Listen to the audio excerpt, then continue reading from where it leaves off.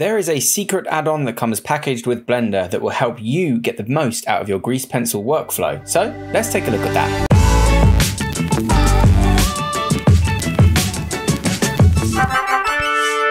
TipTut. Hello everybody and welcome back to TipTut and welcome to another grease pencil animation tutorial. Today we're going to take a look at a secret add-on that is disabled by default but does come packaged with Blender that gives you a bunch of quality of life and workflow tools for your grease pencil workflow. So as you can see here, I've got a client project open. I've been working on this the past few weeks and I've got some 3D models as well as some grease pencil elements here. So just to fill you in, the basic premise of this story is there is a swan who is enjoying a cupcake or about to, but then two gentlemen turn up who are yet to be animated, as you can see, and they say, hey, wait a minute, that's a fake cupcake. Our cupcake is made with just the good stuff. So the swan eats their cupcake instead and is much happier, and the camera pans up and it reveals their logo. And obviously with client work, you want to be efficient because the longer it takes you, the less you're getting paid per hour. So this grease pencil tools add-on is going to really help with this by giving us some proper quality of life workflow tools. So let's go through them one by one and explore how they could benefit you as a grease pencil animator, illustrator,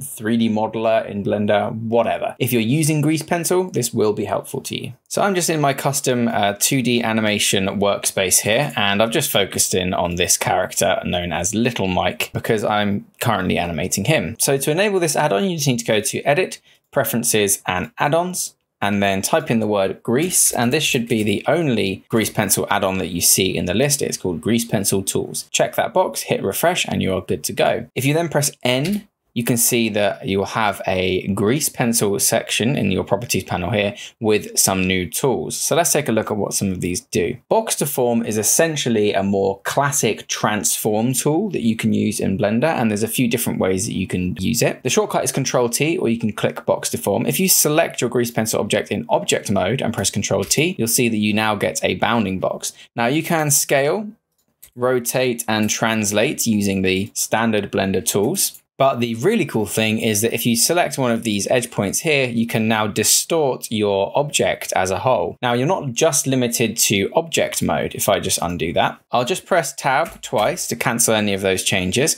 and I'll tab myself into edit mode. You can go to Control Tab, edit mode. You can see here that I just have my head selected. And if I press Control T in edit mode, then I can do the same things to my head.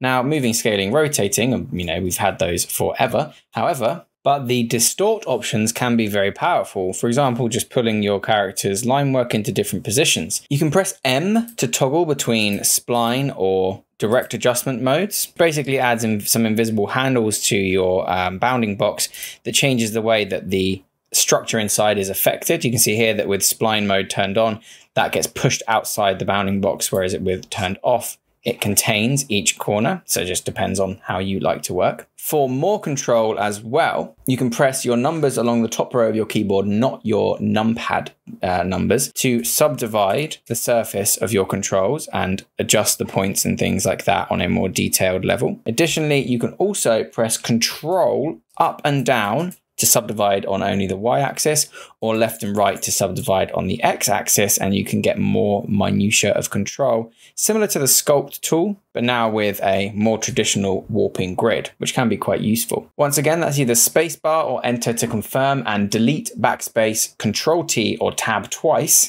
to cancel your changes. Let's Control Tab over into draw mode. You'll notice if I just add an extra stroke, pressing Control T will only affect your most recent stroke, but you can do all of the same things. Let's subdivide this a whole bunch of times and just start pulling around to create a really wild shape. As you can see, you can get some really crazy changes. Press Enter to confirm that. So depending on your workflow, the Box Deform tool can be incredibly powerful, but that's probably the thing that I'm least excited about when it comes to these grease pencil tools. So let's go over the things that are really getting me going. Now, let's say I'm getting tired, or I need to draw a particularly straight line, or perhaps, you know, I'm just rubbish at drawing straight lines in general. One thing that's really exciting is the straighten stroke addition to this grease pencil tool here. I'm pretty okay at drawing lines, but say for example, I wasn't, and I had a little bit of a wobble accidentally in this man's arm, or perhaps there was a stroke that I couldn't get exactly right, no matter how much I tried, or I need a perfect stroke from point A to point B. Maybe I want to draw, you know, some specific boxes or whatever. The straighten stroke option option is a really powerful tool that if you just select it, you get to this scrolling straight force box down here that will go from 0%, which is your original line, to 100%, which is a perfectly straight line from the start to end points of your line work. Now, this isn't removing those strokes because you can go from anywhere between 0% and 100% and it maintains it. And once you're happy with the result, you can then click or press enter off of that to confirm it. Additionally, as well, if I were to press straight stroke again, you can see that it's maintained my 80.9% that I left it on last time. And if I drag that up and down, you can see that it handles curves in this very strange way where it kind of pulls them out as if you were pulling a piece of thread. If you want to default that back to 100, you just shift and left click the straight stroke option here. And then the next time you press it, it will go to a perfectly straight line. So this can be useful for drawing things like the edges of buildings and things like that. Or like I said, if you have a particularly wobbly hand, you can use it to straighten up your line work. Say that curves ever so slightly too much, I'll click straight stroke and I'll just drag it down until I get something that I'm happy with. Straighten stroke, pretty cool. Now, this is one that I'm very excited about. It is rotate canvas. So we all know that as drawers, animators, whatever you want to call us, sometimes it's hard to get an angle perfectly correct when you're trying to draw. And there was no simple way to rotate the canvas.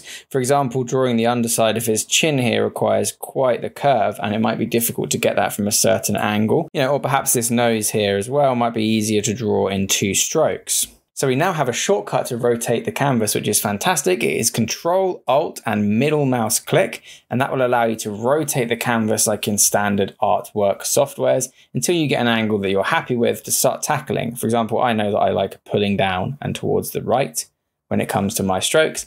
So I can just start doing so until I get positions and angles that I'm happy with. To reset that view, you just press Control, Alt, and middle mouse button again, but just click it, don't hold it, and it will reset it to standard. I can't tell you how useful this one is. Anyone that's done any drawing in digital software will know how handy it is to be able to just rotate your canvas until you're happy and then draw your line work. You get much, much steadier line work, and you don't have to worry too much about your wrists getting cramped up and things like that as well. Super duper powerful. This next example works better with something that has a few more frames, and it is a timeline scrub. Now, of course, you can, when you're drawing, come down to here and scrub through the timeline to see what you're working with, back and forth to see if you're happy with your motion.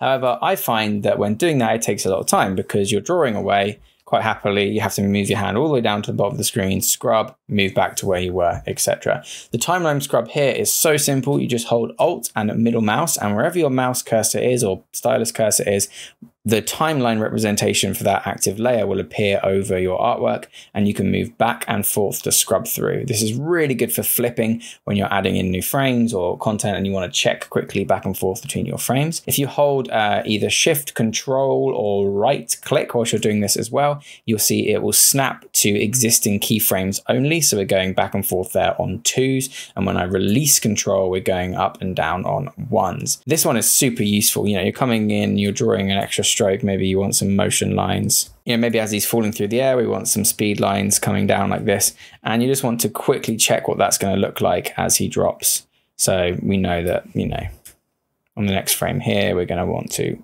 bring this down like that. And we'll just scrub back and forth and see how that looks. Really simple, but really quite powerful. This one is super useful for animators. The final tools then are just some workflow things for when you're looking through your camera, if that's how you like to work, or if you're trying to set up your shot of your scene. As you can see, sometimes when you're scrolling in and out with the camera, you can lose where your camera boundaries are. So we have some zoom 1:1, which is 100% size according to the pixels on your screen.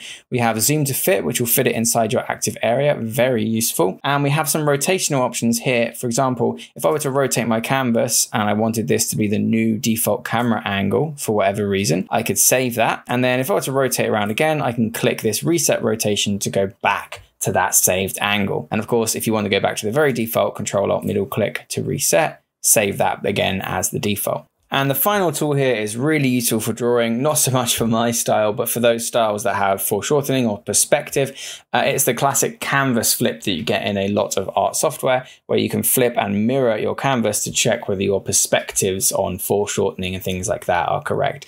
Not particularly useful for me, but I understand that that was probably quite a requested tool for some animators. So have a play with these tools, see which ones you'll find useful. I know canvas rotation and timeline scrub are going to be incredibly useful for me. I know this isn't a particularly exciting tutorial compared to some of the other stuff that we've done on this channel, but it is a really useful one for anybody that actually wants to get work done. Tutorials like this really are the bread and butter of the things that helped me as an animator when I first got started, even though they're not terribly exciting. So please do forgive me for that for this week, but hopefully you'll see where the benefit of this is. And we'll be back to something much more exciting next week. I'm planning a really cool tutorial on how to mix 2D and 3D when it comes to making animatics, and the benefit of that when it comes to really speeding up your workflow due to the nature of how 3D and 2D can be blended in Blender. Oh, there you go. Thank you very much for watching, everybody. I hope you enjoyed this tutorial, and I'll see you next time on TipTut. Unbelievable thanks to my level 2 and above members, without whom TipTut would not be possible. I say it every single week, and I mean it every single week. You guys are utterly delightful. Thank you so much. If you'd like to become a member of the TipTut Zone for exclusive perks and benefits, you can click that join button below.